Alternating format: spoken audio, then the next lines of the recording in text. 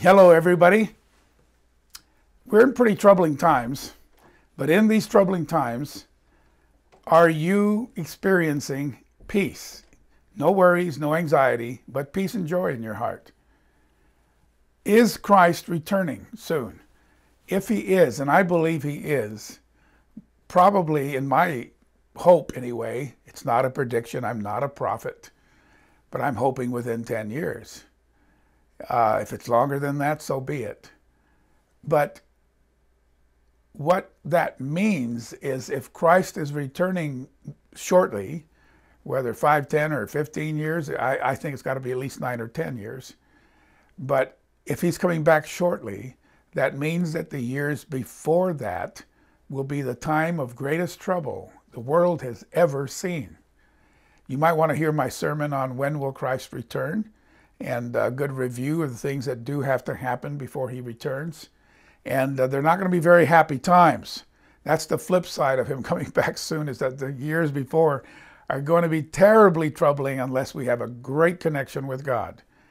So are you at peace with God in spite of any pain you're going through, health conditions you're going through, persecutions, troubles, watching the world news? Maybe we should do less of that, I don't know. But in spite of all the bad news in your life, are you feeling at peace with God? Or are you troubled and anxious and worried, upset, ticked off, in other words that people use? So let's ask God's blessing on this sermon, because it's about having amazing peace in our most troubling times. Father in heaven, we raise our people up to you. We come before you in Jesus' name, in Yeshua's name, that all those who believe in you, all those who believe in Yeshua, all those who are given your Holy Spirit and whom you're calling and giving the Spirit to, who will be in the first resurrection, will be your children that you're having as first fruits. I pray for them, Father, that they will hear this and they will respond to it, and that they will learn to have peace. I will learn to have more peace too. I'm human, Father, too. I can get worried and upset and wondering where you are. I'm learning this, though, and I'm passing this on. I'm praying that the people will hear your voice, not mine, but hear your voice and Yeshua's voice, that they will hear what you say and follow you. So thank you. Bless this message. Bless the hearing and the speaking. We commend it to you in Yeshua's name. Amen. All right. So in spite of everything going on, you're at peace. You feel fine. Is that where you are? In spite of the chaos in Afghanistan, in spite of the COVID, maybe people you know. I've known 3 or 4 people now who have died. I think it's 3 who have died. People I know. Then I know of people who know people I know, second level, 5 people who have died, including a neighbor of mine right here. And so it's very upsetting if you focus on that. We see inflation starting to take off. And I believe by next year we'll be in double-digit inflation routinely. And by the end of next year, I really believe we'll see worse inflation than in the Carter years. We're energy dependent again when we were independent. We're spending trillions and trillions of dollars we don't have. We're keeping the borders wide open so terrorists can come right over. There probably could be terrorists among the 100,000 or plus Afghanis we brought over. Afghanistanis, I'll call them Afghanis.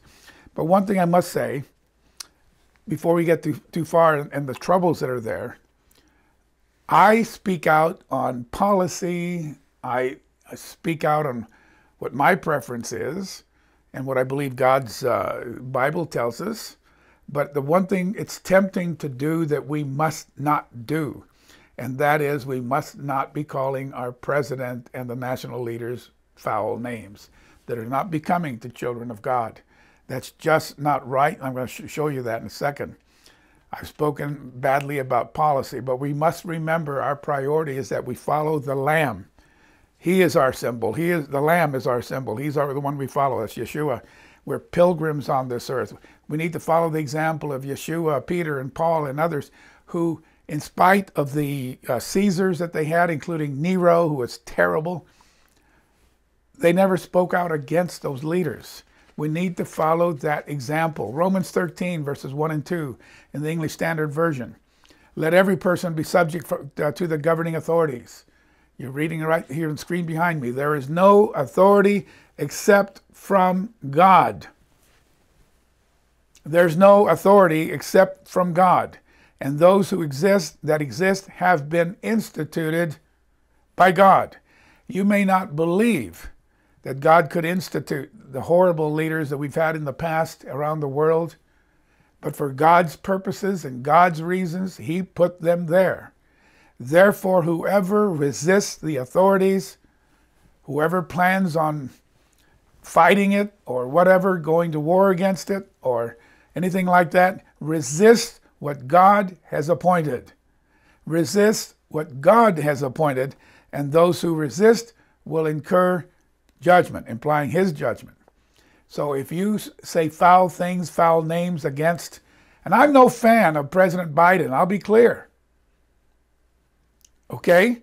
But it says what it says here. Every authority is there by God's will, and whom God has appointed. And when we resist and speak evil of that, guess who we're really speaking evil of? So one way to peace, an extra point, not my 5, is to do what Yeshua did and all of them did, and do what Peter said to do in 1 Peter 2:17. 1 Peter 2:17, honor everybody, honor all. Love God, love the fellowship, the brotherhood. Honor the king. Honor the king. The king at that time was Nero. Foul, horrible person. Honor him because God put him in that office.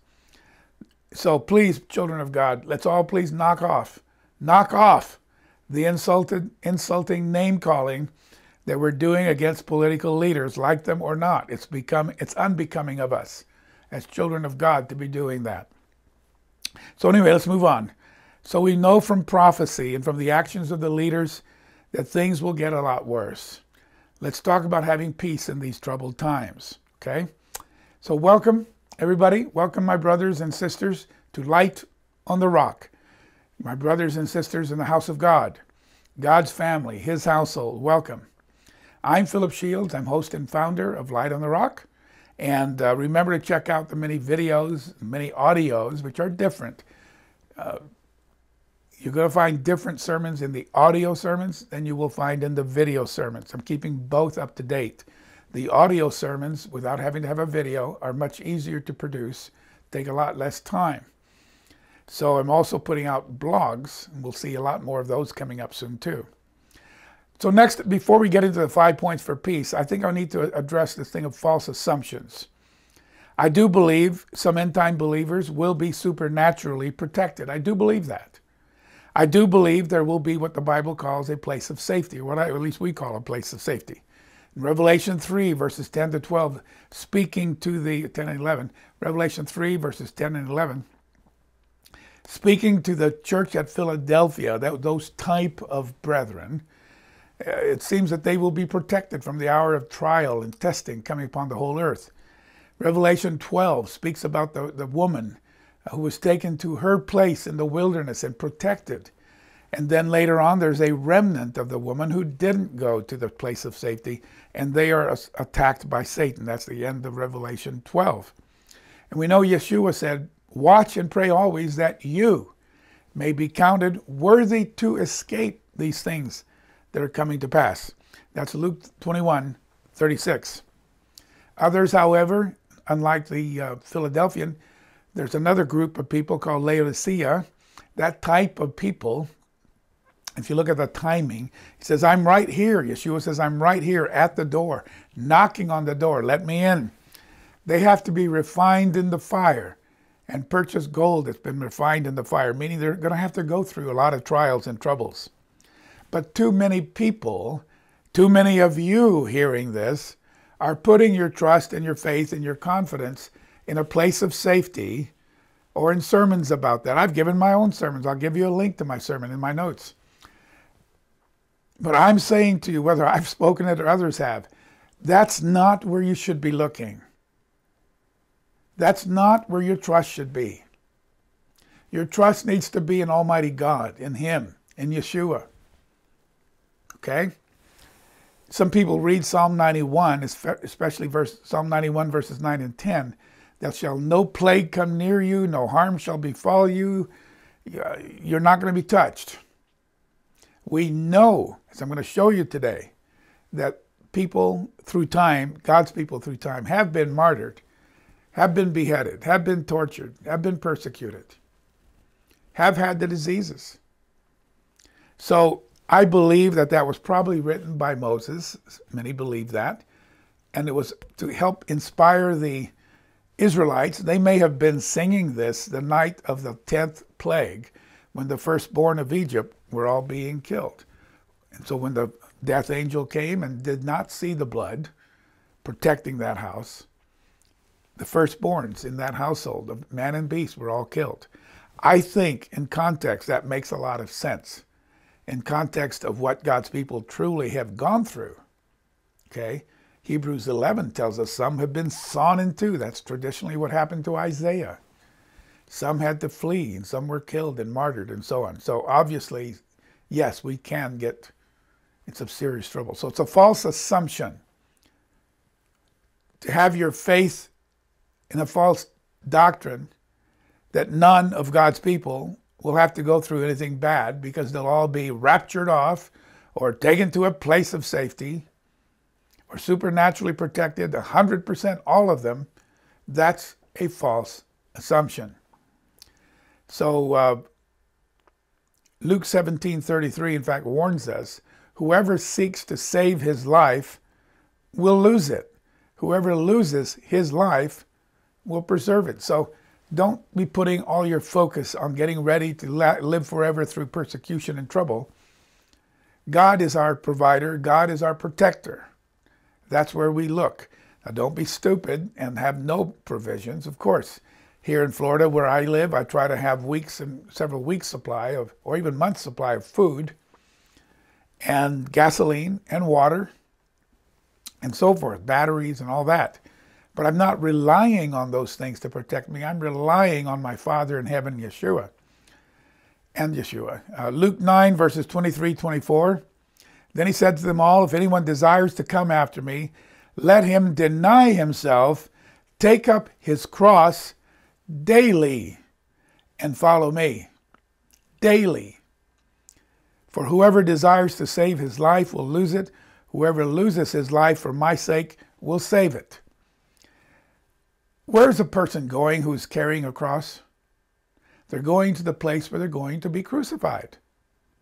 And he says, daily, deny the self. Daily, let the self die.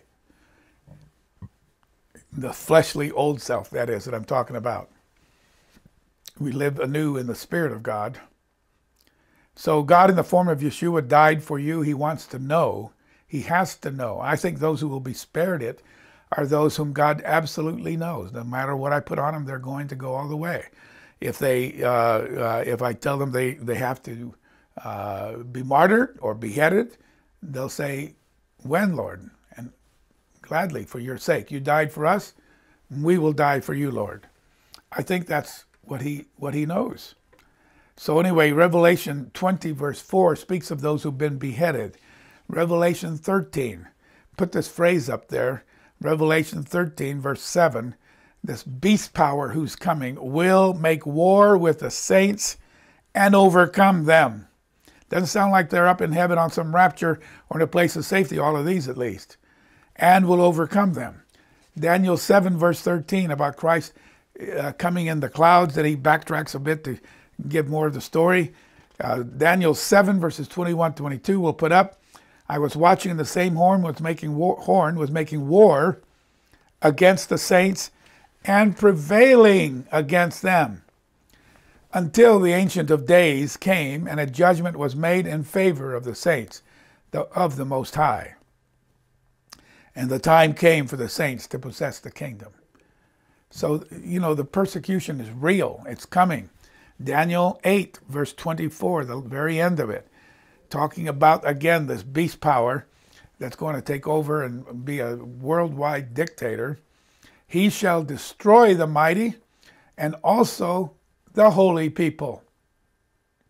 He shall destroy the mighty and holy people, the saints. Daniel 12, 7. And when the power of the holy people has been completely shattered, all these things shall be finished. So you see why we need to know that rough times are coming and that we're going to have to go through a certain amount of it. We just have to know that. So don't be under the false assumption that if you've accepted Christ and you're a child of God, you're guaranteed no harm, no death, no torture, no martyrdom. That's just not right. When God's own Son came for us, he suffered mightily. All the apostles, except John, died painful, horrible deaths, crucifixions, being beaten, being stoned, being beheaded, all of them. Paul, if anyone was worthy of being protected, surely it was Paul, and yet he went through so much. He lists, number of stripes and beatings he went through, and stonings and shipwrecks and all that, and persecution galore.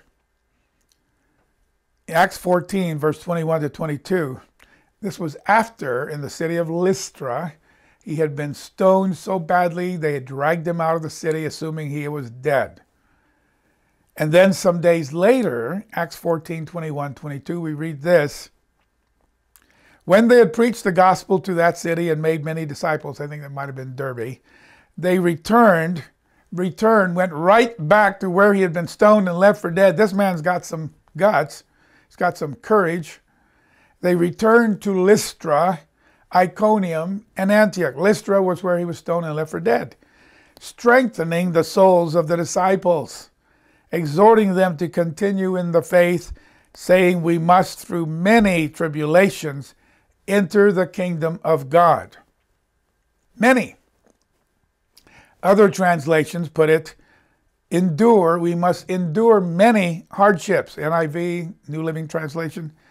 So Yeshua tells us, now this is what Yeshua tells us on the eve of his crucifixion. Hours after speaking this, he would be crucified. John 15, verse 20. Remember the word I spoke to you, no servant is greater than his master.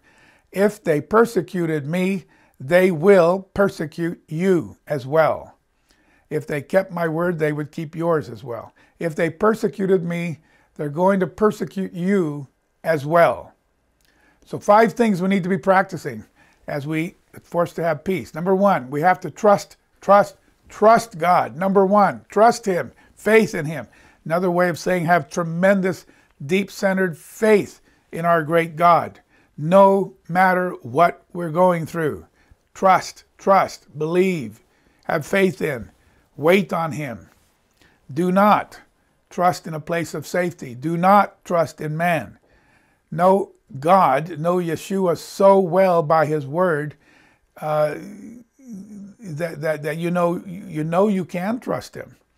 And if God wants you protected, he'll protect you. If God wants you to go through suffering and trials, he will let you go through that for our good.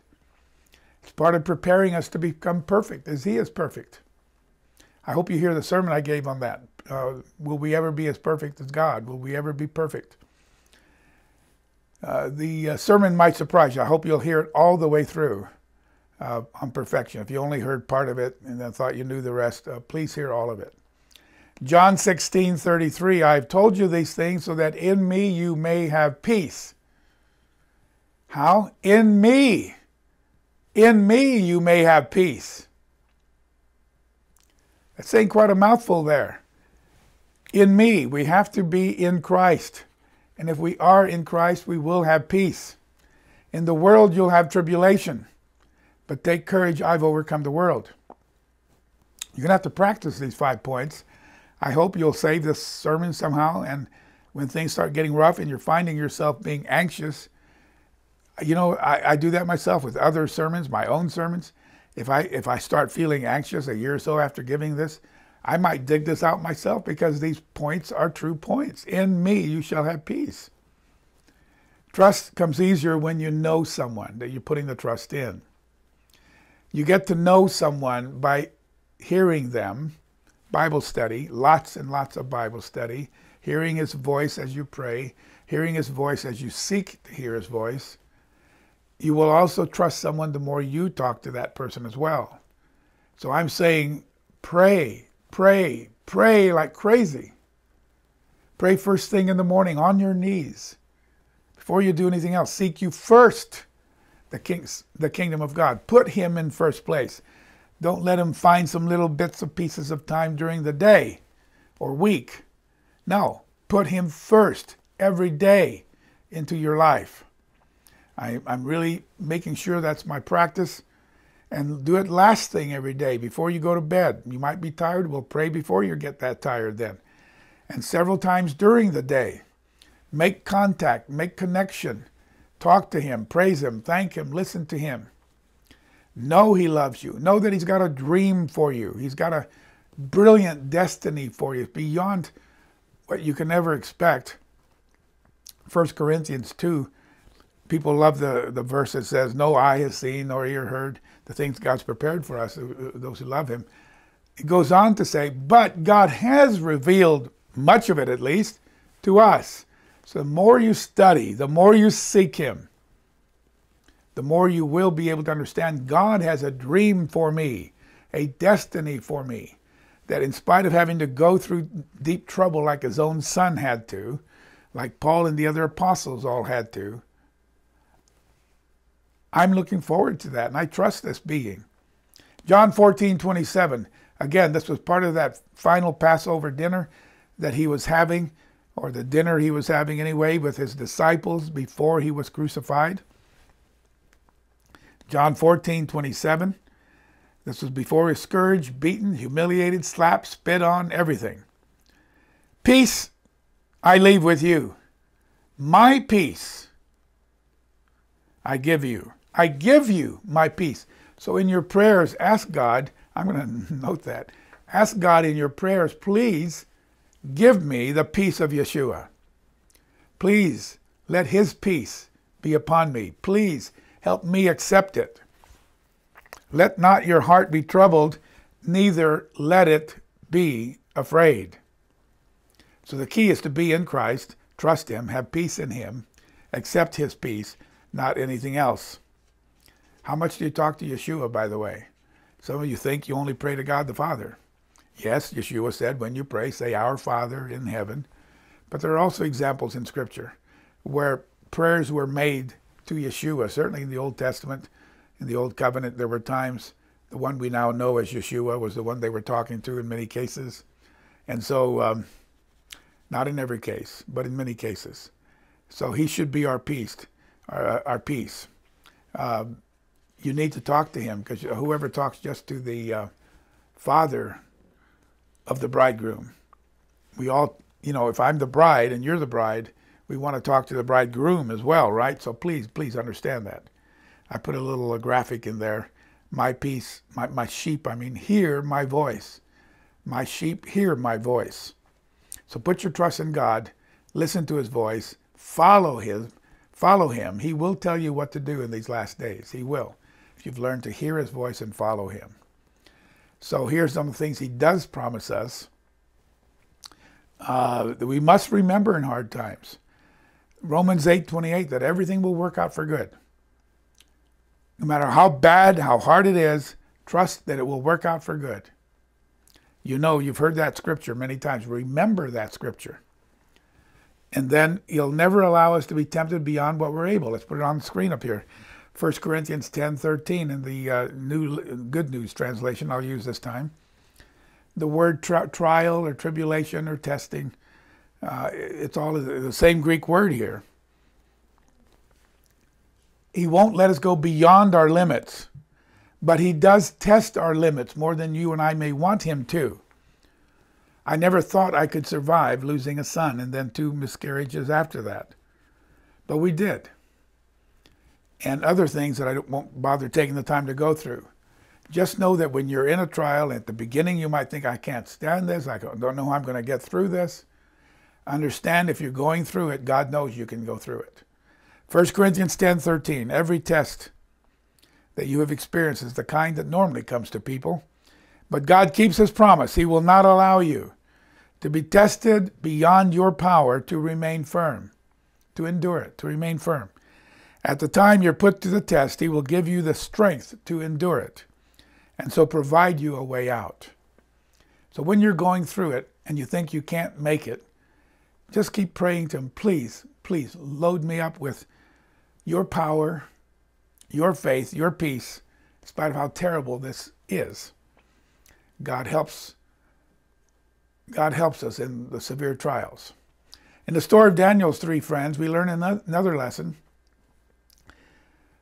Being burned alive, what happened? The one we now today know as Yeshua was seen walking with them in the fire. Even if you know the story, it will be good to read it again and apply it to yourself as a lesson that not only will it work out for good, not only will he not test us beyond what we're able, but he also will be in that test with us. For he was tested in like manner in all things and understands whatever you and I are going through. And he's in it with you. You may not literally see him like Shadrach and company did, but know that that's written for our admonition. He's in it for me and for you as well. And sometimes God allows us to be in severe pain, testing, and even death. But wait, God always is in the trial with us. And he'll never, never, never leave us alone in those times. I'm going to read a well-known verse in Hebrews 13:5, but read it from the Amplified Version. Hebrews 13:5. Let your character be free from the love of money, being content with what you have. For he has said, I will never. What I'm getting at here by reading Amplified is that the Greek is so strong that Amplified takes these many words to try to convey what the original Greek had. Okay? I will never, under any circumstances, desert you, nor give you up, nor leave you without support, nor will I in any degree leave you helpless. Nor will I forsake or let you down or relax my hold on you. Assuredly not. Never. Hebrews 13:5. Write that down, use it, read it from time to time. You might feel like, where is God in all of this? Why didn't God act in all of this? Why didn't God stop this? You and I need to trust him so much that we understand this kind of trust is what's necessary. So God tells us in these hard times, it's for good. He won't let us be tested beyond our ability. He's in it with us, and he'll never give us up. And how are you going to come to that? By building up that relationship. Just a second, I got to look at something here. Know that you know God. Know that you know God. Okay, this is all under that point of trusting God, knowing God. You can't trust him unless you really know him. Spend much, much, much more time in prayer, and your trust will grow.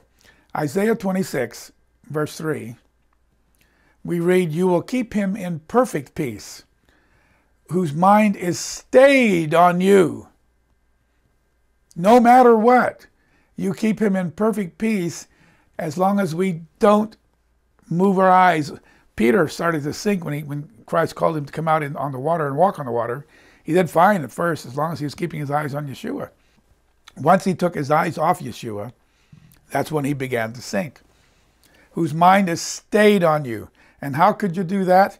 Because he trusts you. Because he trusts you. Trust in Yehovah, the Lord, forever. For in Yah, the short form of Yehovah, in Yah, Yehovah is everlasting strength. Trust in him. Keep your eyes stayed on him. Trust in him. Keep your eyes stayed on him in these difficult times. If you've just been told that your wife has stage 4 cancer and has 6 months at most, maybe 6 weeks to live, keep your eyes stayed on him. If you hear that 500 Americans are killed in Afghanistan, if you hear that, or some other place, or terrorist bombings going off around the country, keep your eyes stayed on him, not on what you're hearing. Because we trust in him. Remember, God knows everything going on in our hearts, in our lives. There's a verse I love, Psalm 131, verse 2. It says, calm, I will calm my soul. I will calm my soul like a weaned child with his mother. And when we have perfect love for God, well, you mothers should understand that. So number 1, trust him, absolutely, no matter what. because we've come to know him and love him. We can keep our eyes focused on him. If I stop the whole sermon there, that's enough, frankly, to help us have peace. But there's much more. Number 2, let's do what Jesus did just before he was crucified. What did he do? How on earth could he have peace? He talked about, my peace I give to you. Well, my second point, let's read the scripture. Hebrews 12, verse 1 and 2. This is the second point. That we must take the long view past the trial of this life. Take the long view and into what God has in store for us. Look at the time that you're going to be changed to spirit at the last trump, gathered up by the angels. You will have your angel come pick you up, take you to Yeshua as his bride, back up to heaven to be married. I'm pretty sure of that. Revelation 19. But notice, be looking for what I'm saying, look past this set of trials you're going through to that, and to the eternity beyond that even. Hebrews 12, 1 and 2. Hebrews 12, 1 and 2. Therefore we also, since we're surrounded by so great a cloud of witnesses. He's just gone through Hebrews 11, the Hall of Faith chapter, and listed all kinds of people of God. Abraham, Isaac, and Jacob, and Enoch, and Noah, and David, and so many people there, even Samson and Lot and others. Lot's mentioned elsewhere, I think. But anyway, let us lay aside every weight and the sin which so easily ensnares us, and let us run with endurance the race set before us. Doing what? Verse 2, doing what? Looking unto Jesus, Yeshua, the author and finisher of our faith, who for the joy that was set before him endured the cross, despising the shame, and has sat down at the right hand of the throne of God. The New Living says, for the joy awaiting him, he endured the cross. He says, what should we do then? Some of these guys in Hebrews 11 went through terrible times. He said, let's do what Yeshua did. That, okay, my next 8, 9, 10, 12 hours or 24 hours is going to be terrible, terrible. But I'm going to look past that to sitting with my Father again in his kingdom, the kingdom of heaven. And the joy that I have coming to me. I can put up with this for this trial. If I look beyond this trial, that's point number 2. Take the long view, way past the current things you're going through. Romans 8, verse 16 to 18, Paul taught the long view as well, that nothing rough should ever compare with what God has in store for us. Romans 8, verse 16 and 18, the Spirit itself bears witness with our spirit that we are children of God. We're children of God. And if children, then heirs. Heirs of God. And joint heirs with Christ. I have a sermon, by the way, that I really recommend. It's not in my notes, so I recommend you write it down. Our breathtaking destiny. Just write down 2 words. Breathtaking destiny. They're a 3-part sermon. I guarantee you, for most of you, this will be something that will blow you away. What God has in store for us. He has revealed that to us. Romans 8, verse 17, if children then heirs, heirs of God, joint heirs with Christ, if indeed we suffer with him. That's part of the deal. We have to suffer and be tested and be perfected by the suffering, that we may also be glorified together. And he means with him. For I consider the sufferings of this present time not worthy to be compared with the glory which shall be revealed in us. He goes on at the end of Romans 8, verses 35 to 39, saying nothing can separate us from the love of Christ and the love of God. Nothing. Now, so if you don't do this point 2, look beyond the suffering. Okay, my husband's going to die. My wife's going to die with this cancer or COVID-19 or whatever, unless God heals him or her. But you look past that. I know he or she will be resurrected. I know we'll be together again. I know I'll see him healed and be well. Look past all that and I'll be immortal. and I'll have incorruption. By the way, some of you think that the resurrection is to eternal life in the flesh. That's nonsense. It's not true. This body will put on immortality, and we shall be like the angels who are spirits. And we shall be like God, 1 John 3:2, who is spirit, and able to see him in his glory, because we'll be glorified spirits too. So the trumpet will sound, and this mortality must put on immortality, and we shall be changed spirit. So don't believe that it's a fleshly thing forever and ever. It's just not. It's spirit life, immortal life. And so ponder also why Hebrews 11:35 calls the first resurrection the better resurrection. You'll be taken up to Yeshua, zoomed up to heaven to be married, meet God the Father, and before coming back to earth to reign with Yeshua for 1,000 years together with him as kings and priests with him. So like Jesus, look beyond what's happening now to what's going to happen later. Point number two, look beyond it. Okay. Point number one is absolutely learn to trust him. Keep your eyes focused on him. Trust him, obey him, believe him. Don't worry, just trust him. Number two, look past the present hardships to what's going to happen. Number three, we learn to praise and thank God. We don't just look past it. We thank him for it.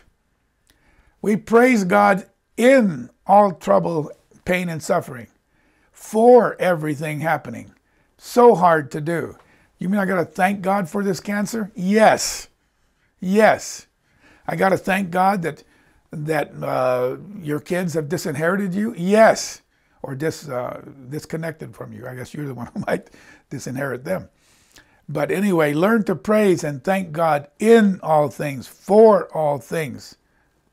No matter how painful it might be at the time, no matter how difficult. I have sermons on that. In fact, just look at my notes. I'll have a sermon in there. A sermon is called Thankful All the Time. Just type in thankful all the time and it should pop up. Or go to my notes here. I've been practicing this and I'm telling you, it helps tremendously. It does work.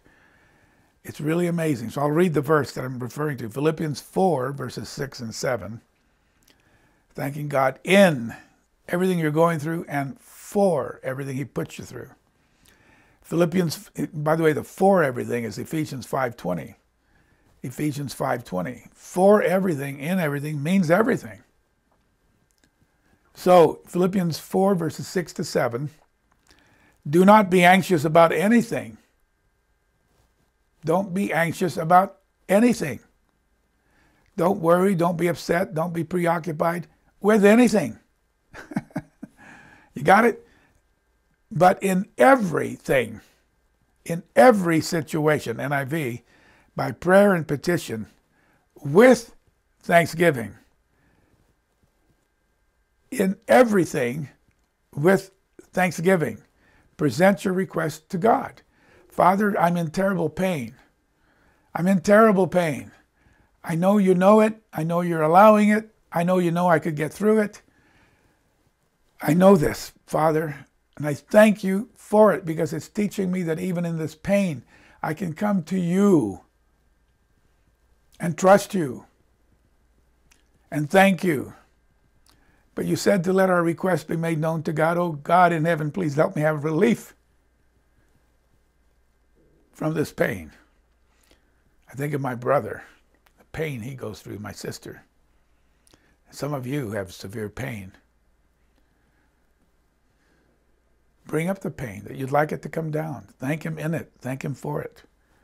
Once you've done that, whether you feel relief or not,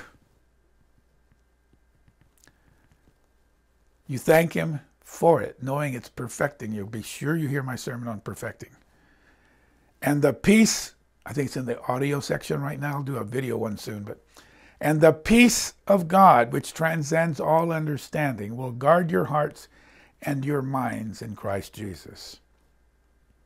When we can learn to thank God in everything, for everything, Ephesians 5:20, with our request presented, but we're thanking him for it, and in it, the peace of God comes on top of us. I thank you, you let my baby die. Is that crazy? No, it's not. My request now, though, is that you give me great peace in all of this, and that you give peace to my wife, that you give peace to the siblings. I thank you for that car accident. Am I crazy? No, no, no. What does in every situation, in everything, for everything mean? And then you make your request known to God in thanksgiving. And the peace is incredible. I've experienced it so much. Paul, writing this in Philippians 4, is the same Paul who in Philippi, where the Philippians lived, in Philippi was beaten with rods, put in jail, chained in stocks, probably some broken ribs, maybe a cracked skull, who knows? Probably bloodied, bruised flesh all over him, bleeding stripes on his back. Let's put it up here, Acts 16, verse 25, 26. What did Paul do? Did he say, God, wait a minute, I thought you were supposed to be there for me. Where are you? Why didn't you act? Why didn't you protect me? Why didn't you keep me from the pain and the broken bones? These broken ribs, they're so painful. My back is so painful. My head, my eyes. No, that's not what we read. At midnight, Paul and Silas were praying and singing hymns to God, and the prisoners were listening to them. Now, it took them till midnight to be praying and singing. They probably were thinking, oh man, that hurts. And then finally they started singing and praising, and I'm sure some thanksgiving going on. Suddenly there was a great earthquake, so the foundations of the prison were shaken, and immediately all the doors were opened, and everyone's chains were loosed. Do you want doors open for you in your trial? Do you want chains loosed from you in your trial? Do what Paul did. Sing and praise and pray and thank God in all things, for all things. Thank God. So let me read that again. Philippians 4, verses 6 and 7. Don't be anxious about anything, but in every situation, in everything, by prayer and supplication or petition, with thanksgiving, let your request be made known to God, and the peace of God, which surpasses all understanding, will come upon you in Christ Jesus. Anyway, so that's point number 3. Learn that sermon. I have a whole sermon on it. So I hope you hear the sermon, because it really, really is an important topic. It's changed my life. Preparing it and giving it and practicing it has changed my life. Still learning how to be in perfect peace, but it's getting there.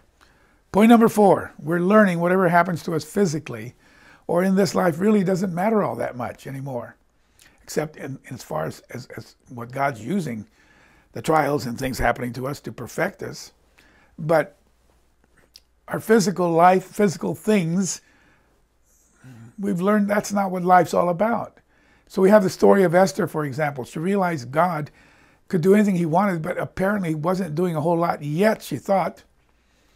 So she and her ladies went fasting and praying for 3 days, after which she agreed to go petition the emperor, talk to him about this horrible plan that that Agag had to wipe out all the Jews.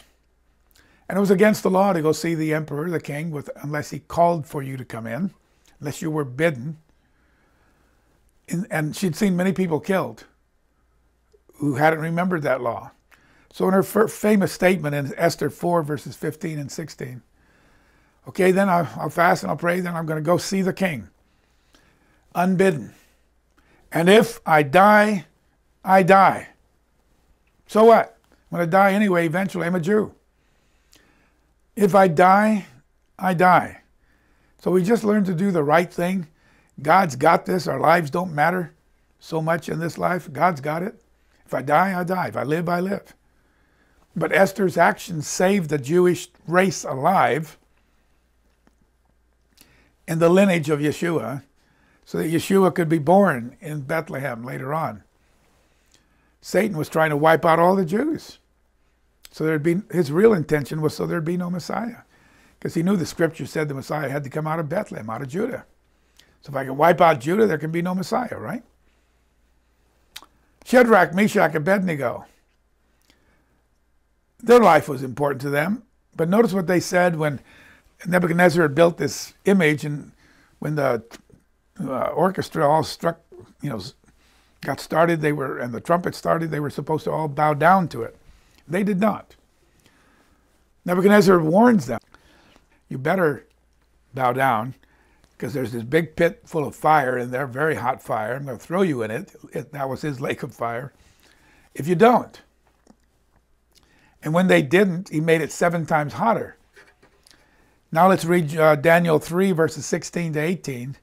Shadrach, Meshach, Abednego, these are their Babylonian names, answered and said to the king, O Nebuchadnezzar, we don't have a need to answer you in this matter. We don't have to think about it. We know what we're going to do. If that's the case, that you'll throw me in your fire, he's saying, our God whom we serve is able to deliver us from the burning fiery furnace. Our God is able to deliver us from what you're doing, and he will deliver us from your hand, O king.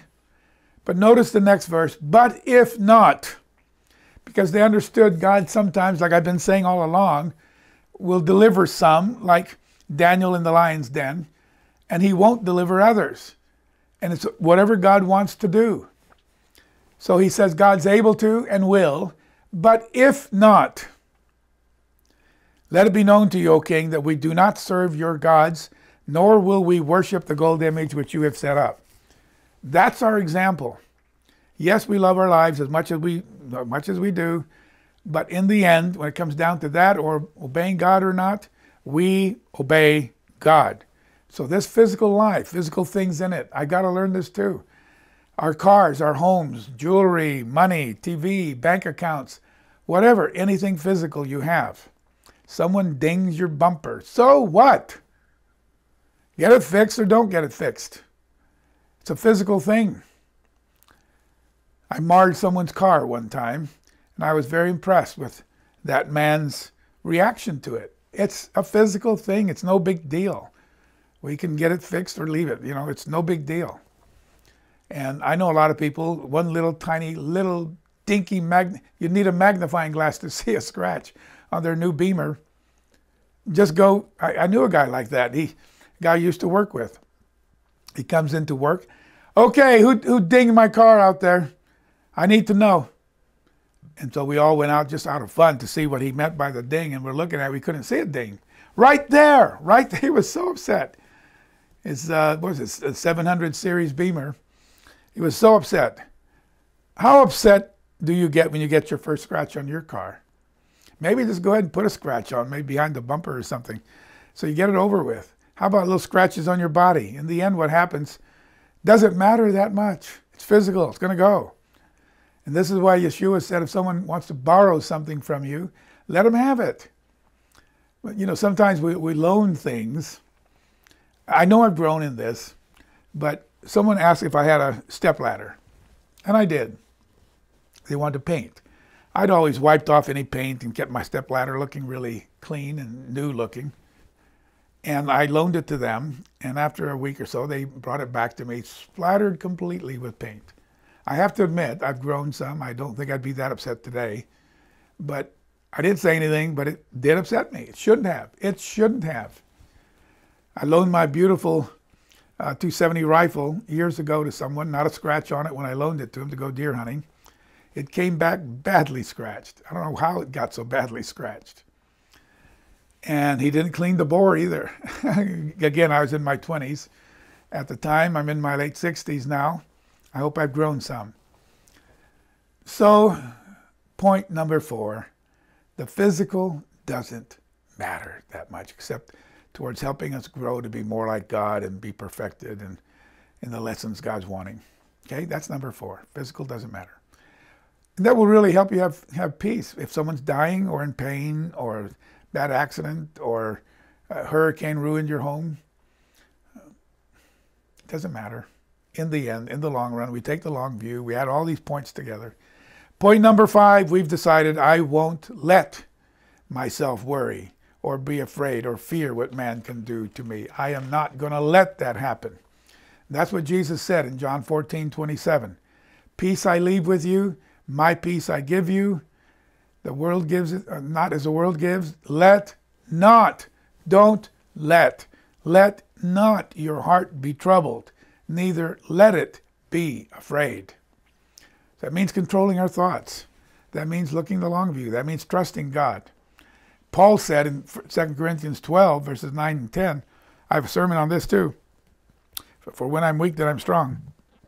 Paul said he had this thorn in the flesh, and he'd asked God, please, can you please take that away? And God said, you know, my grace is sufficient for you. Here it is on the screen. My strength is made perfect. My strength is made complete, made perfect in your weakness or in someone's weakness. I mean, when you're weak, it's obviously not you, and then something happens, then it's obviously what God is doing by the Spirit in you. So that's what he's saying. Therefore, most gladly, I will rather boast in my infirmities, that the power of Christ may rest upon him. I'll boast in my pain and my suffering, that the power of Christ may rest upon me. Therefore, I take pleasure in infirmities. Are you there yet? Don't let yourself be worried. I take pleasure in infirmity, in reproaches, in weaks, in needs, in persecution, in distresses for Christ's sake. For when I am weak, then I'm strong. I'm really strong in God's power, he's saying. So look at Paul's approach on this. And Paul is saying in Philippians 1, verses 23 and 24, let's put it up there while I'm talking about it. Paul is saying, you know what? I could die at any time. I could be put to death. In a way, I want to stay around and be a help to all of you. But if I die, I know my next waking moment, my next aware moment is going to be in the resurrection with Christ. That's what he means. It doesn't mean he's going to heaven, because Yeshua said in John 3:13 that no man, John 3:13, no man has ascended to heaven except Yeshua who's come down from heaven. No one's gone up. And Peter said in his sermon in Acts 2, not even David's in heaven. Not even David. It's there in Acts 2 in his sermon. So, but he was saying that either way is fine. If I die, I die. Big deal. My next moment will be with Christ. So if you're being told someday in the future you're going to be tortured or you're going to be beheaded if you don't give up Christ or give up this crazy belief system you have, just remember that. Your next moment is with Christ.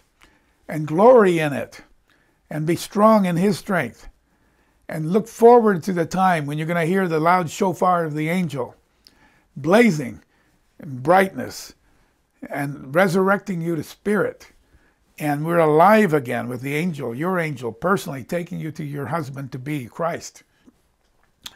So why fear what man can do to us, right? Yeshua actually even told us, don't worry, a command, Matthew 6:34. Don't worry. So that means we have to change our thinking. That means we have to analyze, what are we thinking? That means we have to cast down these strongholds and bring every thought into captivity to Yeshua, to Jesus Christ. 2 Corinthians 10, verses 3 and 4 says that. So let me end it with that. When you feel troubled, go back to these points. They work. Be practicing these points day in and day out. Number one, trust him, trust him, trust him, which means you got to know him, know him, know him. Pray and study like never before. A lot less time watching TV, a lot less time on Facebook. I'm almost off of Facebook. I don't want to spend the time on it. Instagram, hobbies, TV, watching movies, wasting time. Now's the time to spend time with him and trust him. Number two, look beyond today to the joy set before you. Number three, learning to thank God no matter what's happening in our lives for the troubles and in the troubles. Number four, we've learned that physical things just don't matter that much. It's the eternity that matters. So we don't care what happens in our lives. We don't care what happens to our car, our money. If you practice these things, you'll have peace. Number five, don't let yourself be worried. Don't let yourself be worried. Cast out those thoughts. Like Yeshua said in John 14:27, let not your heart be troubled. neither let it be afraid. I want to end with Isaiah 26, verse 3 and 4. We read it earlier. You will keep him in perfect peace, who will keep their mind focused on you, whose mind is stayed on you. Because, how can he stay on you? Because he trusts you, in you. Trust in Jehovah forever, for in Yah Jehovah is everlasting strength. Amen. Our glorious Father in heaven, our Abba, it's just amazing that we can, at any time, day or night, just say, Father. And the greatest being in the universe, here's me. And here's the people who are hearing this. When they say, Father, you're there for them. Thank you. Seated in that majestic place in heaven, 24 elders and the seraphim above you and the 4 living creatures around you and the different scenery and the lightnings and all of that, the sea of glass, is just amazing. Father, give us peace. Let us practice these points. I raise these people to you. They need peace. I raise the people of Afghanistan. They need peace. I raise the people we've stranded and left behind. They need peace. I raise the people to you, Father, who are going to be facing hurricanes, and one right now, Ida, coming through. They need peace. Father, your children especially need peace. They're going to be persecuted. Some of them you'll protect in a place of safety. Many of them you won't. For their own need. And if the time comes that we have to give up our life for you, and Father in heaven, so be it. Christ gave his life for us, your Son. And you watch that. Let it be for your love for us. So if it comes to that, let us not fail you. We also do pray and hope, obviously, that you will protect us as well, though. Put your guardian angels around your people. Watch over them, love them, take care of them. We commend this now to you. We ask for protection. We ask for the Holy Spirit to be poured down on your children as never before. We love you. We love you. We love you, Yeshua. We thank you for coming down and being our Savior, for being our life, for being our resurrection. Yeshua, beloved Yeshua, thank you. In your name we pray. Amen.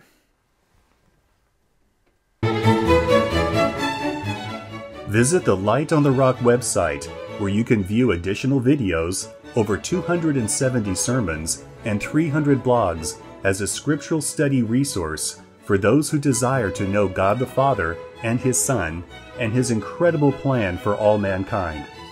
We are not a church, but a non-profit organization providing in-depth biblical studies free for all who would like to visit our site. The Light on the Rock Foundation also supports an orphanage in Kenya, providing financial resources to support their living costs and education. We never ask for money.